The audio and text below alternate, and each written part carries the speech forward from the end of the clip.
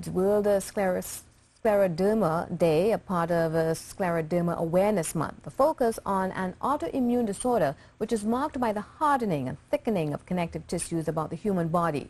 While this rare disease may not be popularly known to Trinidad and Tobago, experts say the data received suggests that there are at least 150 people living in this country with the disease.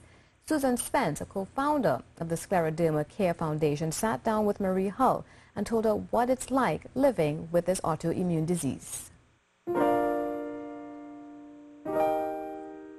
The features on Susan Spence's body have significantly changed over the years.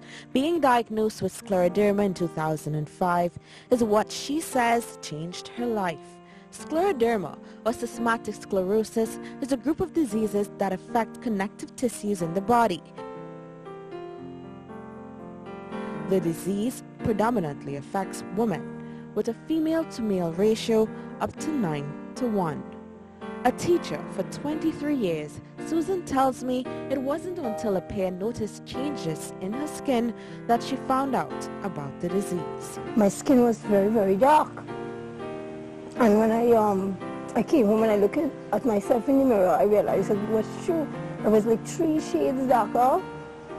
And that is when I started to really investigate, but I didn't get a diagnosis until 2005, June 2005. By that time, I had many problems because some of the doctors didn't know what it was. A condition that came with many obstacles. Hair loss, the tightening of the skin, my whole facial feature changed from what I used to look like before, because I had my nice thick lips and nice nose and eyes opening. Then I have the tightening of the esophagus,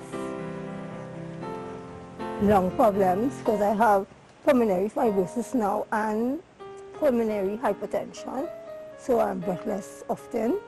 There is no known cause of scleroderma and it's not contagious.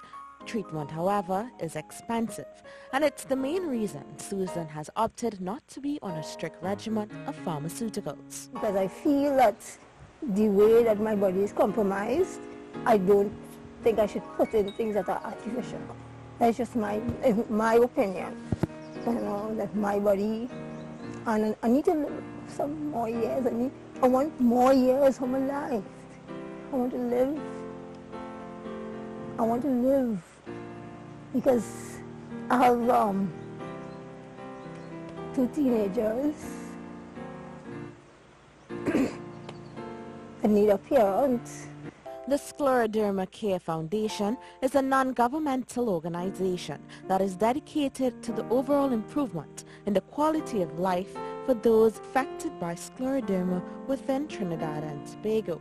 President of the foundation, Antolin Holder, says published statistics on the disease isn't that easy to come across. Based on the incident rates in other international countries, it's roughly about 300,000 people per million. No, per population, right?